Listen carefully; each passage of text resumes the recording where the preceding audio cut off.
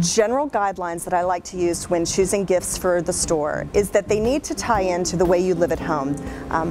Home gifts, home improvement gifts, so that's where you're going to find pillows and throws and tabletop and things like that. Sometimes you'll find travel bags and travel alarm clocks.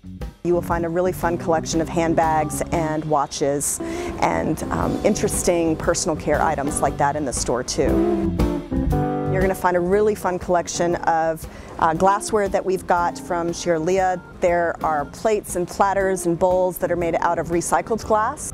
One of our favorite vendors at LaDiff is Black & Bloom, and they do this barbecue set, and it's basically an apartment or condo size. It's got an herb garden on the top, so you can have your little kitchen garden of basil and oregano and parsley, and then when you lift the herb garden off, you have a stainless steel grill. And then of course also for our LaDiff kids, we've got great puzzles, we've got great wall puzzles that go from LaDiff Kid to LaDiff Grown Up, and we've got these fantastic playhouses. And with that we've got this really fun little plate.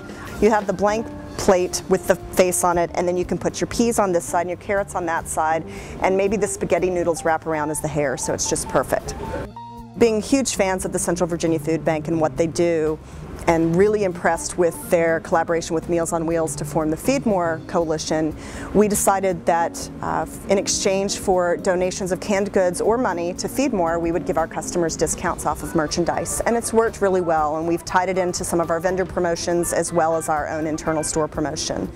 Rick Friedrichsen does a really great job of coming up with a super creative window for us every year. So this year, for instance, it has to do with our Feed More promotion and that hunger doesn't take a holiday, and he's done a great job weaving these giant placemats in our window.